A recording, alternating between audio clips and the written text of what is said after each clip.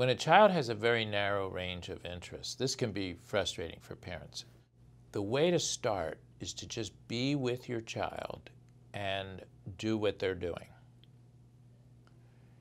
When we join our child's world, that's how we connect. And then that provides a motivation or a reason for the child to join our world. So I can give you some examples from my years as a therapist. So I remember a little boy about 7, and he was just stacking Legos, and I sat on the floor with him and we stacked them, and I got his parents to also sit on the floor and stack the Legos. And basically I helped them to just be with their son.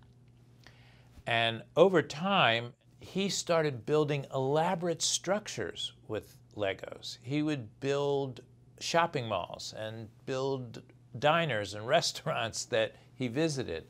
And it became very creative, and his parents were doing it with him. Another little boy that I worked with, and I can remember it so clearly, like sitting on the floor with him with Matchbox cars and trucks, and he was picking up pieces of lint and little pieces of paper and putting them in the trash truck.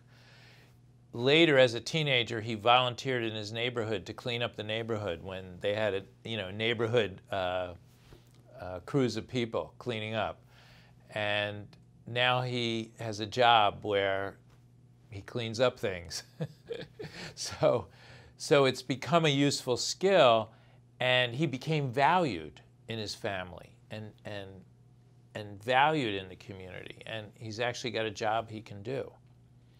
So it's often joining with a child that we can try to make what the repetitive activity is useful. And sometimes they're more complicated repetitive activities or narrow interests. Kids that are interested in computers might become computer engineers, or they might test software. But it started out with narrow repetitive activities. Using the narrow activities to build a relationship is really key.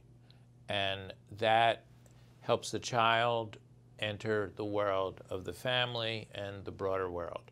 But if a parent and teachers are expecting the child to be a certain way and not joining with the child, then you have a lot of frustration building.